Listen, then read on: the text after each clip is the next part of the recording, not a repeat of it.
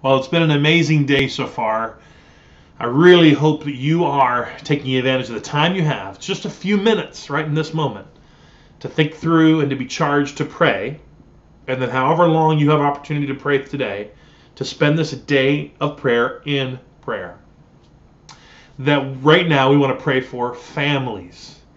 We ultimately know that right now families are struggling. There's so many reasons between the chaos of work and health with our country in terms of the pandemic, for economic issues, whether they're experiencing them or whether they're dealing with the job crisis right now and they're experiencing it and they will be experiencing it in the future.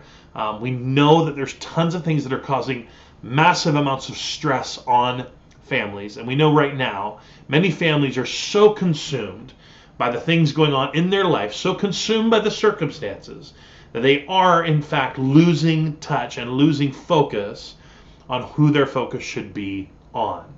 So again, I'm going to engage an old Puritan prayer. This is taken from the Valley of Vision, a collection of Puritan prayers and devotions, to pray for our families. I just want you to hear these words. You can read them. I'll put them in the notes as well.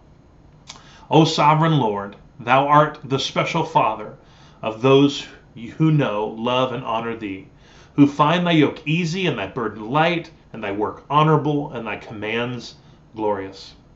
Help me to hate and forsake every false way, to be attentive to my condition and character, to bridle my tongue, to keep my heart with all diligence, to watch and pray against temptation, to mortify sin, and to be concerned for the salvation of others.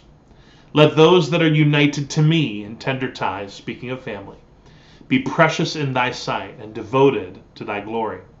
Sanctify and prosper my domestic devotion, instruction, discipline, example, that my house may be a nursery for heaven, my church the garden of the Lord, enriched with trees of righteousness of thy planting for thy glory. Let not those in my family who are amiable, moral, attractive fall short of heaven at last. Grant that the promising appearances of a tender conscience, soft heart, the alarms and delight of thy word be not blotted out, but bring forth judgment unto victory to all whom I love. However you need to do it today, I'm just wanting you to pray for your family, pray for families that you know, pray for families that you don't know, but you know are struggling at this time.